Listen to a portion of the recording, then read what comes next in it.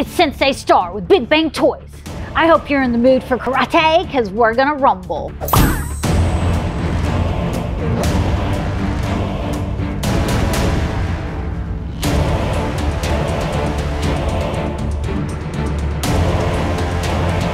Today we have fighting icons.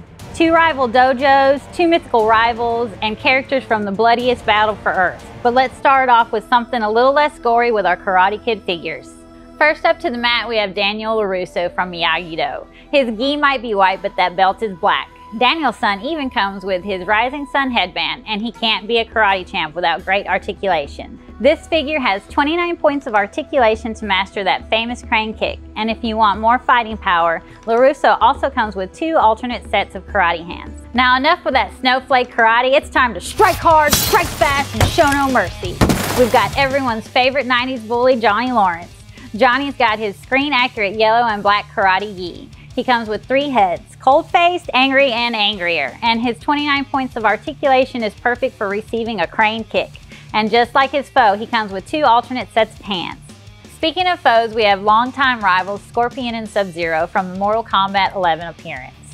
First in our MK line, we have the Vengeful Scorpion. He comes with 2 katanas with sheaths and his famous kunai. Now you're probably wondering why Scorpion is missing his yellow attire. Well, that's because he's sporting his shadow skin, but his metallic silver accents makes up for his lack of classic yellow. Next up, we have Scorpion's mortal enemy, Sub-Zero. This Lin Kuei warrior has also switched up his skin to winter purple.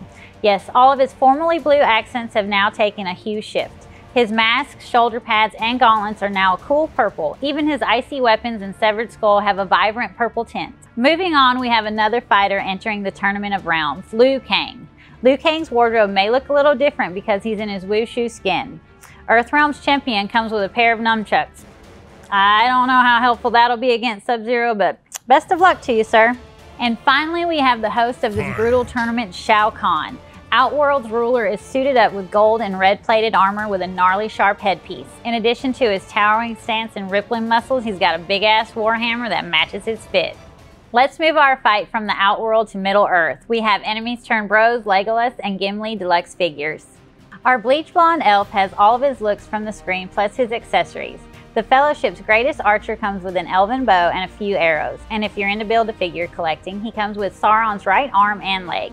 Rounding out our figures, we have Gimli. This war dwarf comes with 2 powerful axes and a set of interchangeable hands, and being a dwarf, he's scaled accurately against Legolas.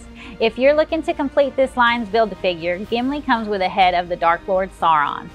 And those are just some of our fighting figures. If you want to see more, come on down to the store or check us out at BigBangToysLV.com. Let us know what you thought about these figures in the comments below, and remember, no mercy!